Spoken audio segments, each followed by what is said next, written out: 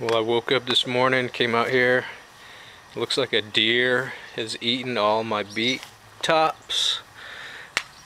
Luckily it's like left the roots, but there's like deer tracks. And also luckily it didn't eat my Egyptian spinach sprouts. But dang deer. So YouTube, do a quick garden update. It's July 11th, 2014.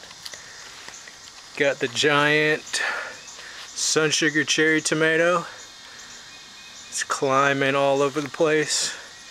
Got branches resting over here on top of the bushes.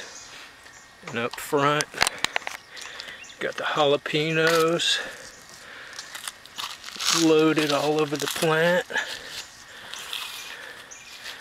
Got the serrano, pepperoncini loaded down with peppers. There's another pepperoncini. And this is the Corno di Toro. And up on the deck, got the parsley triple set. Got Egyptian spinach. Stuff is really good.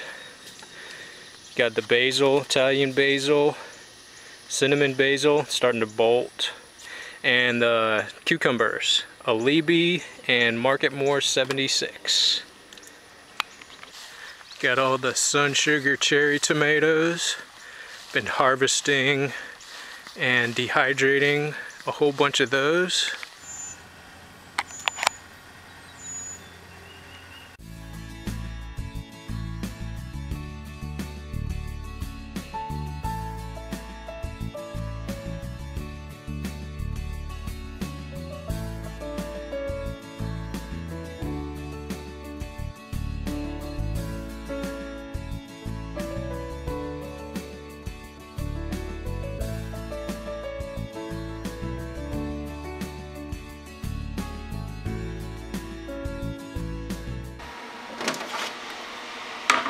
And to get even results, I shuffle the trays, take one out, spin it around,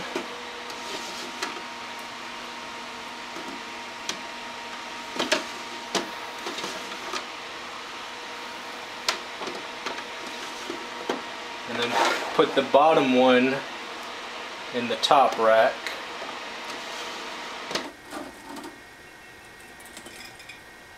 And the cayenne peppers are coming on. Got lots and lots of red ones. And also the Corno di Toros have been starting to ripen up red. Been harvesting some of those. Starting to get my first red ripe California Wonder bell peppers. And the kale is kicking, producing lots and lots of salads. Got the serrano peppers, need those to start turning red hopefully soon. Here are the pole beans. Next year I'm not going to plant radishes in the springtime. I'm going to directly wait to sow pole beans because these are lagging behind.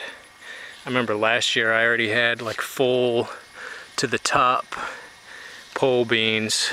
Here's some more pole beans. Got French purple and rattlesnake. Got the cucumbers. This is a mixture of different varieties of cucumbers. Climbing up the trellis.